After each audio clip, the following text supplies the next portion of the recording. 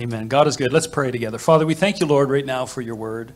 Father, we thank you that it doesn't return void. We thank you that it accomplishes what it's sent forth to accomplish. God, I ask that you just speak to our lives and change them today. And everybody said? Amen. Amen. Amen. Well, this morning, I wanted to talk about something that's been on my heart this week.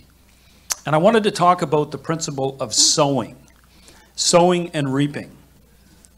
All right? We're going to talk about sowing and reaping. And it's very important to understand that this is actually foundational. This is a foundational principle for life, okay? And if we can get this in our spirit and understand it, it can transform our future. Amen? I want to start in Genesis chapter 8, verse 22. We'll get the echo out of this. It would be really appreciated. It says here, while the earth remains, seed time and harvest, cold and heat, winter and summer, day and night shall not cease. Okay? This was Noah's first act as he got off the ark after judgment had come, was to offer sacrifices unto God. He offered sacrifices. Then God gives this command. He says in this promise, he says, while earth remains, seed time and harvest, cold and heat, winter and summer, day and night shall not cease. And so the Lord instituted this law, the law of seed time and harvest. All right?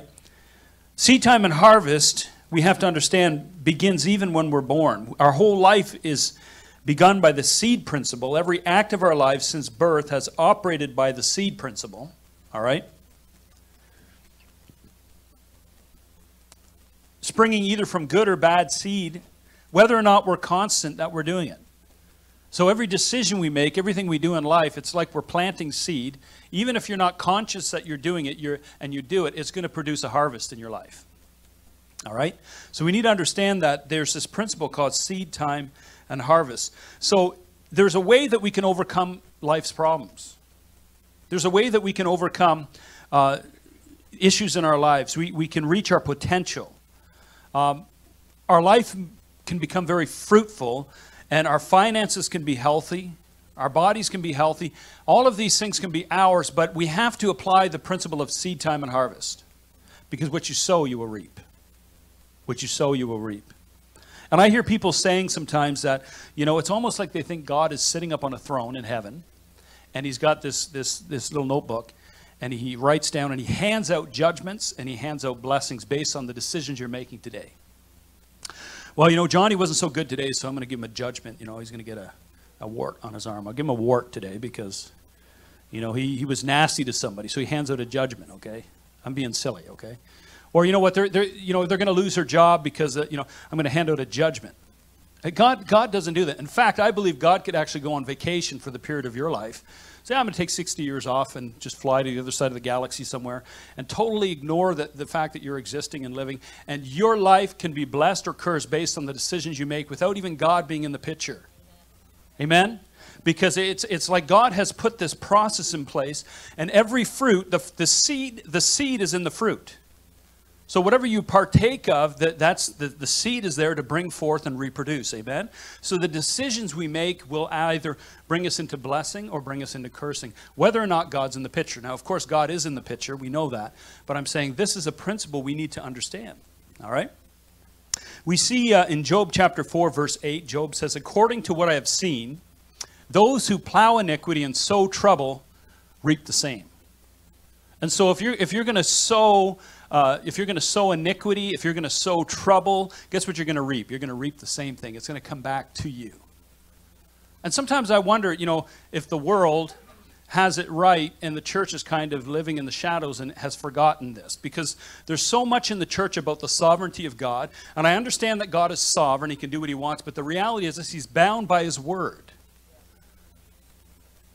And he honors his word above his name, which means that if he says, if you do this, I will do this. If you make this decision, you'll be blessed. If you make this decision, you'll be cursed. These are laws that are put into place. And if we obey the word of God, we'll be blessed. If we disobey, we'll be in a badder place.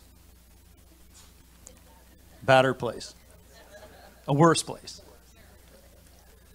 So there's a principle of seed time and harvest. And so you got people in the world, sometimes you can YouTube and it's like, instant karma, and they show a guy like walking down the street and hitting somebody, and then they get hit by a car, you know, and it's like, wow, he got what was coming to him, right? And sometimes the world has more sense, right? And this is Eastern religion, but they understand that there's a consequence to your action. And you know what? That's a true principle. There are consequences to our actions, amen? Whether good or bad, all right? In Galatians chapter 6, verse 7 says, do not be deceived. God is not mocked. For whatever, say whatever, a man sows, that he will also reap. So what are we sowing today? Because we can determine our future based on what we sow today. All right? You know, there was this camel and jackal, and they were really good friends, and they hung out, and they walked along the stream, and they would eat, and they would look for food and fruits and vegetables, and they were buddies, a jackal and a camel, believe it or not.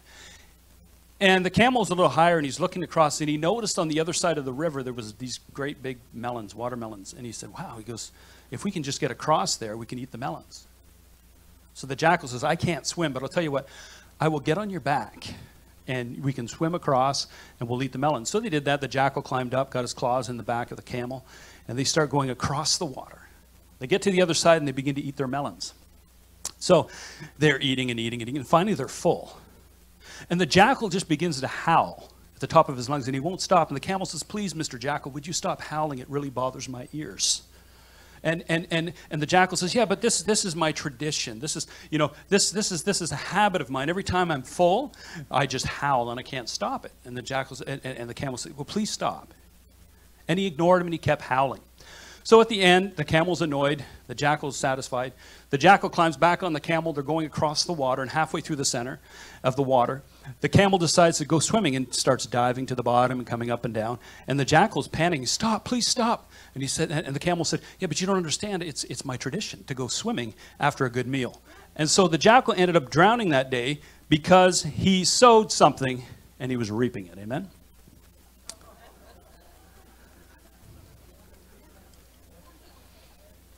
I knew my mother would laugh. We see we have the same sense of humor. And we see the fruit of negativity. We see it around us all the time. I mean, like, if you put on the news at night, it used to be you'd watch news and you'd see it was more like information of what's going on in the world. Now it's so bad, you put on the news and it's like they're bickering and backbiting and dragging each other's reputation through the dirt, and just like, it's terrible. How many know what I'm talking about? We see actually what the scripture would call hostility. We see quarreling. We see jealousy. We see outbursts of anger, selfish ambition, dissensions, divisions. We see all of this stuff on the news. We also see it around us in our work environments. We see it amongst our friends. We actually see it in our families, and unfortunately, we see it in our own lives. This kind of fruit that's coming out of us. And so what happens is we're marinating in that culture, and, you know, we're watching political debates, we're watching religious conflicts going on around us, different ideologies that are coming forth, and it affects us. It just totally affects us. I don't know about you, but it affects me. And I remember I woke up one morning and I was like watching the news, and just really spent about an hour watching the news, and it was all negative, and there was debate and discussion, and this person's tearing that person apart, and I was getting irritated. How many have ever got irritated watching the news? It actually affected my disposition. And my wife usually calls me in the morning, says, would you get up and, you know, help me make lunches for the kids and get the kids ready for school? So I would get up and help with the lunches, get the kids ready, and get them off to the bus. Well, this morning, my disposition was a mess. I was just kind of irritated. And I got up, and I actually started a new routine. It's called the bulldozer routine. So the bulldozer routine is you get up. I looked at the time. It was like 4 minutes after 8, and the bus comes at 7 minutes after 8. And so here are the kids, you know, in the kitchen, fooling around. Lunches aren't ready. I get up and I do the bulldozer thing. I put my arms out like this, and I start walking. And, you know, I start pushing the kids through the kitchen, saying, you're going to miss the bus. You're going to miss the bus. And I'm pushing them to the door. One kid's crying, but Dad, I'm missing a sock. And I'm like, too bad. Take the other one off. And the other kid's crying, you know, oh, my sandwich's still on the table. You're fasting today, you know. I'm pushing them out the door. I'm missing my coat. I don't care. Out the door, shut the door. Lord bless you. And how many know that I was actually operating with an outburst of anger and selfish ambition, just want to get out of it. I didn't want to drive them to school. And so I was just, get out. Now, no one's ever done that. But, I felt terrible. And so I had to apologize to my kids. And I said, kids, I'm really sorry. I let the bad guy out, and I shouldn't have did that. I shouldn't have responded that way. And they forgave. Oh, we understand that. We forgive you. So we need to realize that our disposition can actually be affected by all of this stuff that's going on around us. And we need to learn to take that captive. Galatians chapter 5, verse 19 and 25. It says this: when you follow the desires of your sinful nature, the results are very clear. Sexual immorality, impurity, lustful pleasures, idolatry, sorcery, hostility, quarreling, jealousy, outbursts of wrath, selfish ambition, dissensions, divisions, and then it goes on to say a bunch of other things. So there's all of these things that happen in the kingdom of God, right? If we're not careful, we're not going to inherit the kingdom of God if we allow these things to be in our lives. And so we need to learn to sow the right things when things are so wrong. So when things are so wrong in our life and everything around us is messed up, we need to sow right. When things are falling apart and decisions are being made that you don't agree with, people have attitudes, you need to learn to sow right when things are so wrong. And that's what I've had to learn to do, and I'm still learning, that when situations around me are so wrong, I'm going to sow right. Because if you don't, you won't change the situation. You'll become part of it. If you don't sow right, you're not going to change the situation. You're going to become part of it. Your disposition will change, and you'll be affected by it. And so we need to learn to sow right. Say that with me. I need to learn to sow right when things are so wrong.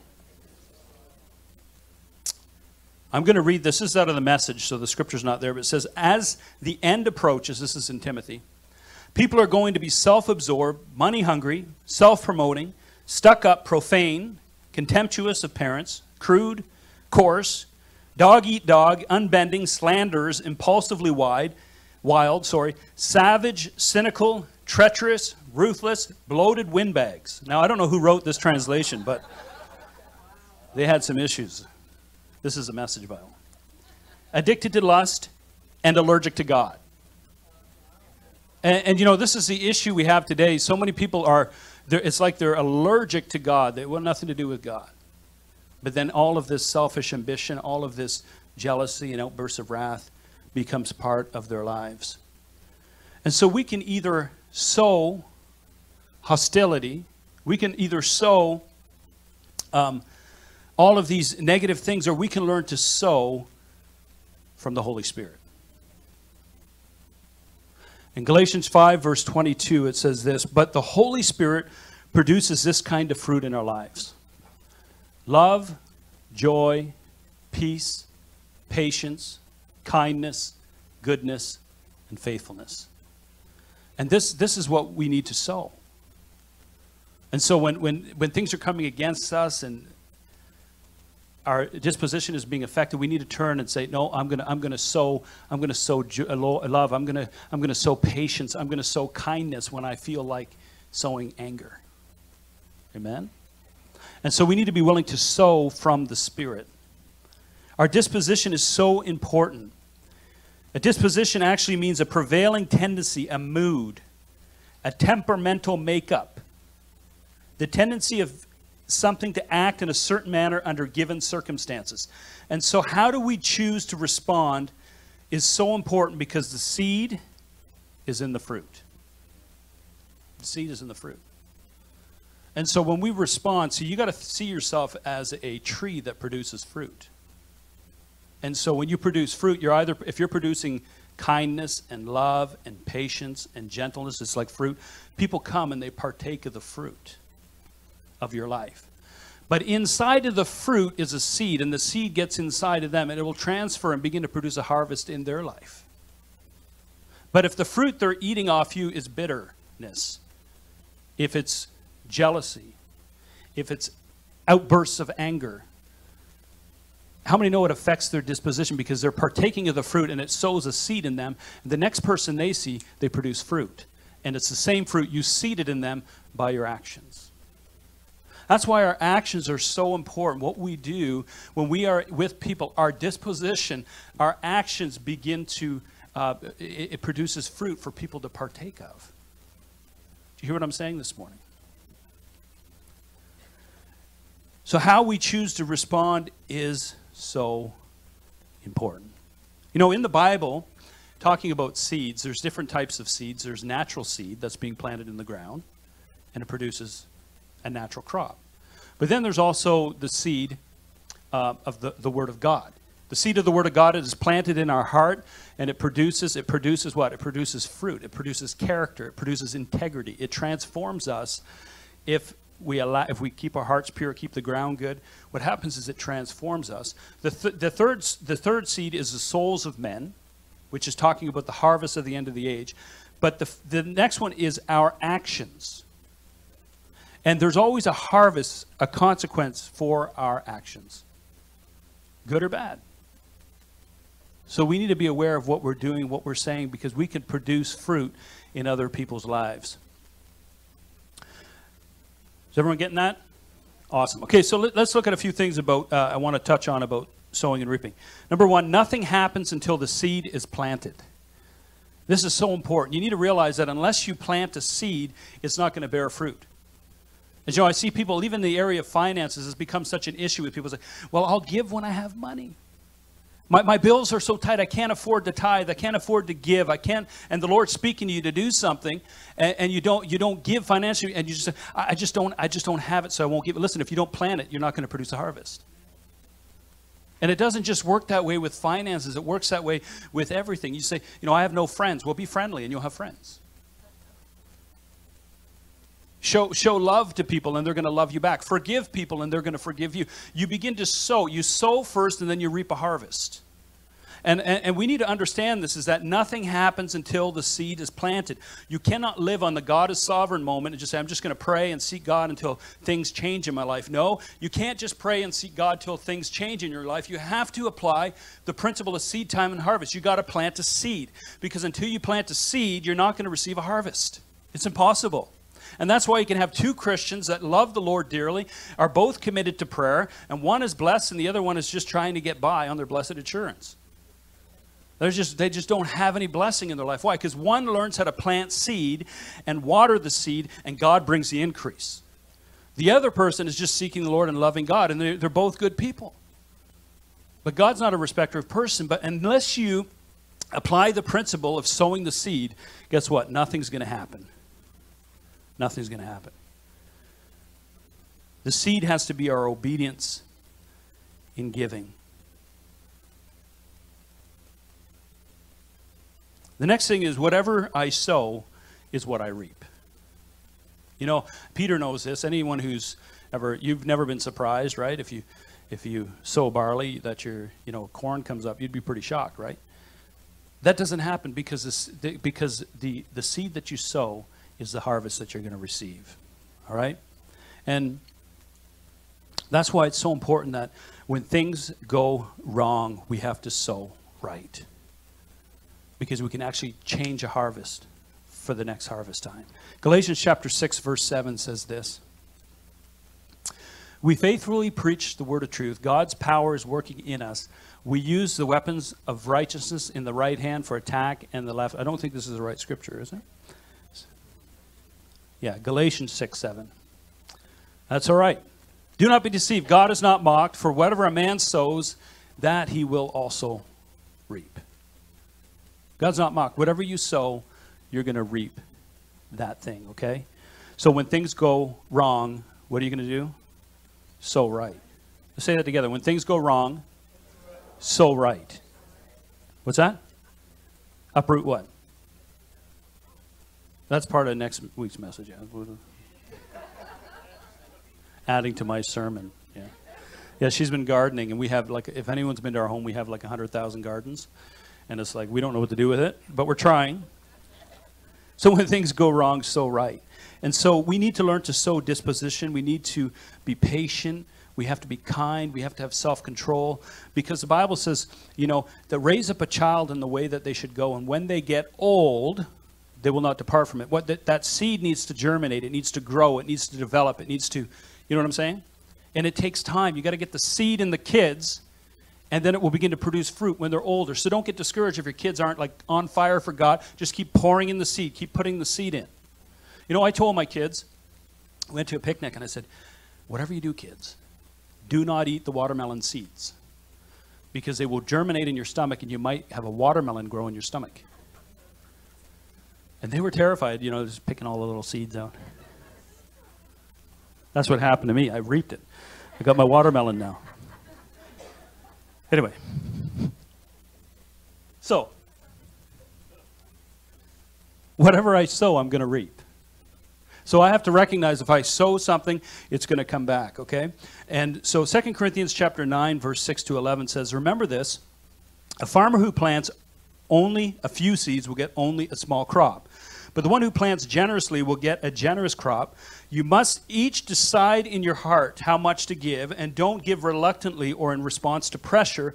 For what? God loves a cheerful giver, and God will generously, say generously, provide all you need.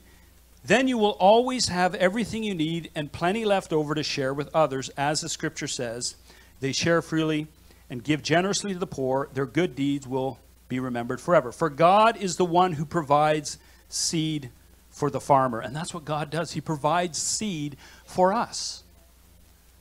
And when you understand the principle of seed time and harvest, you begin to sow, and God begins to bless you when there's a time of need. I can tell you story after story of how we've been faithful in our tithes and in our offerings, and out of the blue, when we were tight, people would come without knowing, say, God spoke to me to give you $7,000. God told me to, you know, we had a lady come to us. We bought a house. We bought the house and then found out there was asbestos in the attic, and we had to get it removed, and it was going to be about $7,000. And a woman in the church came and said, the Lord spoke to me and told me to give you this amount of money. I'm going to pay for all of the removal. And, you know, that's amazing. We've had situations like that because we're faithful, that God has come through and he's blessed us, and he's brought a harvest that we couldn't even imagine. That's what God does. You know, and then one time, some of you heard this story. There was a store called JYSK opening in Kingston. Jisk. And so it's not Swedish, it's Danish. Yes, Danish. So the store opens, and it's opening day. There's lineups of people trying to get in. And so we went, and Camilla waited, and I think we came back later because the lineup was too big. And so she goes in, and I go in, and we're looking at all this stuff. And then it's getting close to closing. I'm like, I'm really tired. I'm going to go sit in the car. So I go sit in the car. It's like 9 o'clock. Everybody's left. Where's my wife?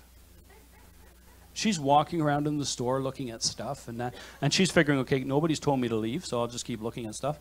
And even though we can't afford to buy it. And so she's looking around, looking at all this stuff. And there's people in the store following her. And so I'm like, what's going on, right? And so all of a sudden she comes out at like 10 after 9. And she's all excited. And she goes, I just won a leather recliner couch. I'm like, what?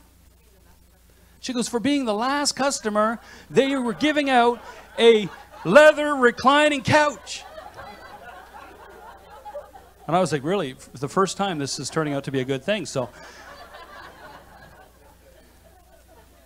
she went back in to look at the couch, and they were all excited that she was late for the first time. Usually people are irritated when you're late. You're like, you know, get out of the store, right? But they were excited, and so we got this free, beautiful leather reclining couch that comes out and everything. And so she came out and told me, the moment she told me, the Lord said, that is seed, and you're going to sow it. And I was like, but I want a sofa. So Camilla came back. She goes, I won the couch. And I say, but God just told me to give it to Paula and James. Camilla's like, Oh, yeah. I said, that's right. I said, God just told me to sow it and to give it to somebody, Paula and James. And she said, well, let's do it. And this is something that God has given us to sow into somebody else. But the thing is, Paula and James now both worked at Queen's University. He's a professor. And she's very high up in the medical field. So they got lots of, compared to where I'm at, right? I'm on a pastor's salary, and they're loaded. I'm thinking, Lord, are you sure? Am I hearing God? And I started thinking to myself, maybe I'm missing it. Why would God want me to sow a couch to someone who could buy 7 of them? You know, what's the issue here? And I started questioning the Lord, but I said, no, I just know we have to do this. So we called them up the next day. We said, we have something for you, and we're going to come bring it over. So we drove over in our little minivan and called them outside, and we opened this leather recliner chair. She begins to bawl because She says, you don't understand what this means. I said, well, tell me. She said, well, yesterday when they had the opening, we went through the store, and I walked up to this couch, and I really wanted to buy it. And I said to my husband, I really want to buy this. And then she said, but then I said, I probably don't deserve it, and I don't think the Lord wants me to have it. She could afford it, but she said, I don't think the Lord wants me to have it. And what I said to her when I walked up, I said, God told me he wants you to have this. So when she heard that, she just broke, and it affected her life in such a powerful way because we were obedient in sowing the seed that God told us to sow, even though it didn't make sense. Amen?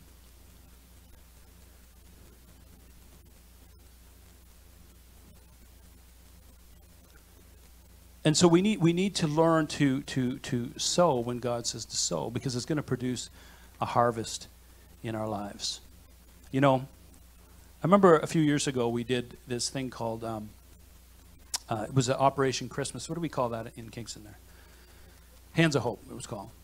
And so people would, in the congregation, would get cards, kind of look like our visitor cards, and they would fill out the names of people they know that were in financial crisis. And they needed help for Christmas to buy gifts for their kids and to get turkeys and all that stuff. And so all these cards came in, and we started reading through the cards. And I remember there was one person who was like, I think he was a lawyer or something, and he was known in town. He had lots of money. And this name came back, and it was so amazing how people began to judge and began to, well, why would we help them? They have money, you know. Why would we do, you know, he has money and all this stuff. But then we just said, no, we're going to just do what God, because God put it on this person's heart. So this food and everything was brought, and it ended up that this guy was going through a real hard time. His wife had just left him. He didn't know what to do for the kids. He didn't know. And so when they came with all these gifts and food, it was like, it just spoke to his heart, and he was able to enjoy Christmas with his kids. Isn't that awesome? But we need to learn to and where the church messes up, and look at this in Matthew chapter 7, verse 1 and 3. Judge not, that you not be judged. For with the judgment you judge, you will be judged. And with the measure you use, it will be measured back to you. And why do you look at the speck in your brother's eye, but do not consider the plank in your own eye? It's so important that we understand this, that if you're going to sow judgment, guess what you're going to reap? Judgment. Yeah, but Pastor, what if somebody's like totally in sin and living wrong?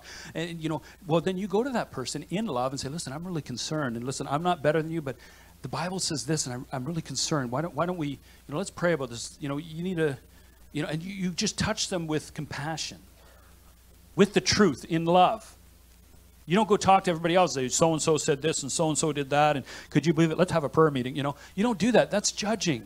And the Bible says, with the same measure you judge, you will be judged. So we don't want to be judging people, amen? We want to be loving people. Another thing about sowing is you'll always reap in a different season than the one that you planted in. The season that you sowed the seed is not the season you're going to reap the harvest. There's always a waiting point in between those two times. And you got to be patient. And you know how, see, here, I'll give you an analogy here. Let's take a doctor, for example. There's a doctor who's going through, he's going through medical school. He's working hard. He's in school for 10 years. He's studying. He's working on his exams. And it's like he's sowing seed for his future, sowing seed for his future, sowing seed for his future. But there's an excitement and anticipation because he looks at the day in his mind that he's going to get hired and he's going to get the six-figure income. And, you know, he's going to have a job and he's going to, you know, he's have a reputation and people are going to look to him and he's going to have a good pay. And he's looking to the day of harvest, so he is excited about the seeding process.